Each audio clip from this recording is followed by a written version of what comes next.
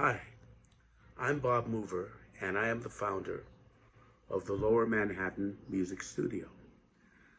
I've been touring and playing jazz for over half a century now, and I was fortunate to have gotten to know and to play with many of the greats of the music. But there were some that I, was just born too late to get to know, and have been very curious about knowing who they were and what kind of people they were. One of those people that I've really been extremely curious about through the years was Clifford Brown.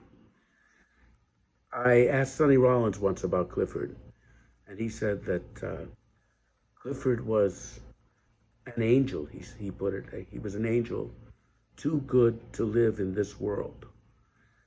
So years later, I was on tour with Art Farmer in Belgium, and the local band who preceded us was very excited and went on way overtime, far longer than they should have played or were supposed to play. This turned out to be good because it gave me an extra 45 minutes in the dressing room with Art. We had warmed up, and I had a chance to ask him a lot of questions that I wanted to ask him about a lot of things. And one of those subjects was Clifford.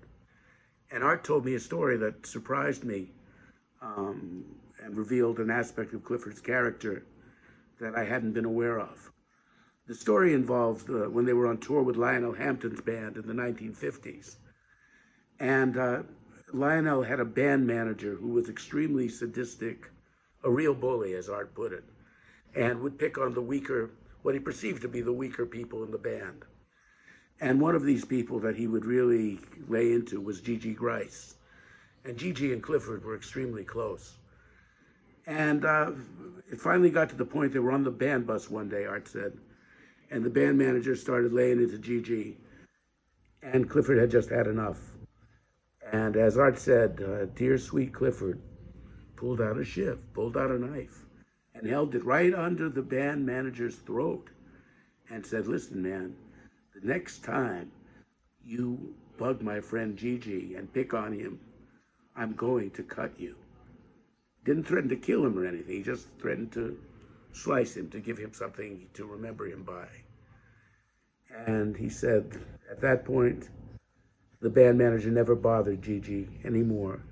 And the whole band broke into applause for Clifford's valiant action. Anyway, that's the story that Art told me. If you enjoyed this story, I thank you for watching. And please give us a like on social media and follow us for more stories like this and also some educational, informative videos that I plan to do.